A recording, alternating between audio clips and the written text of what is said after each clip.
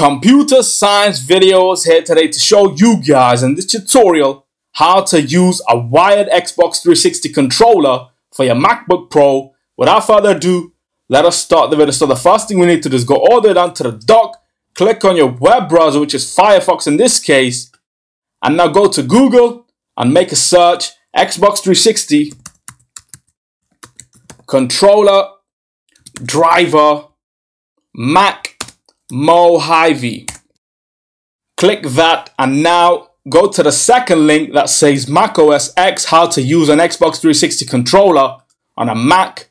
The link will be in the description below. Once we click the link, we are then ready to download the software required to make your Xbox 360 controller work on the MacBook Pro. So we can navigate to the bottom of the page where it says download Xbox 360 controller for a Mac. Click on download now, minimize Firefox, and now press OK to the DMG file. Let that open and extract. Double click on the controller package, minimize this too. Continue. To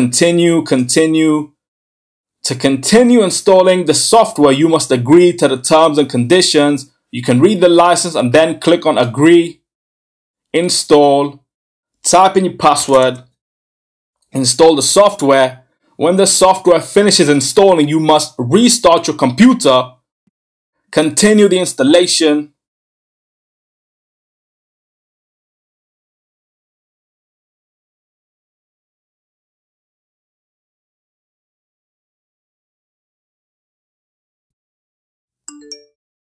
We are now ready to restart the computer.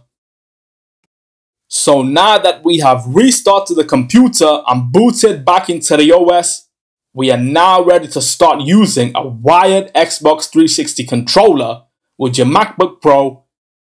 We can now go to the dock, click on the system preferences, and then click on the driver Xbox 360 controllers. But before we do that, we must connect the Xbox 360 controller to the Mac computer through the USB port to make sure it is turned on.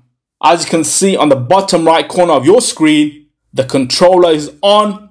So I click on the driver and now we can see on screen that we have the controller connected to the Mac computer.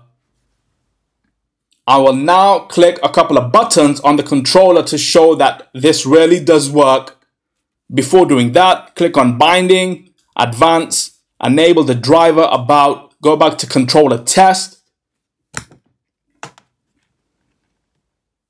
Left trigger, left bumper, right trigger, X, Y, B, A, R, S, LS, up, down, controller itself, start, back, start.